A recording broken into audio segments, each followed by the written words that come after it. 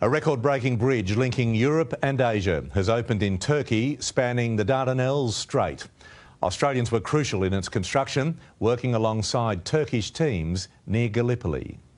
Stretching across the strait and into history, over a waterway steeped in significance, the 1915 Çanakkale Bridge.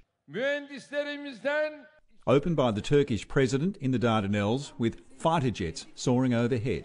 The longest suspension bridge in the world links Turkey's west and east from Gallipoli to Lepsiki, spanning just over 2 kilometres. Its towers stand 318 metres above the water, that height rich in symbolism, referencing March 18, 1915, one of Turkey's greatest World War I victories, the Ottomans defeating a naval attack by Allied forces.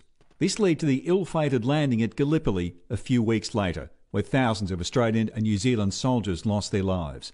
An Australian crane company helped build the towers, working alongside Turks on what it calls a peace project for the region. The fact that it was in Gallipoli, I mean, the significance of that was not lost on any of us, and including the Turks. The Turks are, as proud of the heritage that sits in Gallipoli as what Australians are. So it was a really great way to sort of, bring us all together. The men from Mars use the world's heaviest cranes, each weighing more than an A380 aircraft, to help complete the feat of engineering. It was a really difficult project.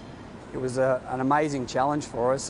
A trip between the two continents cut from an hour and a half to 6 minutes, in a project symbolising the journey from war to peace.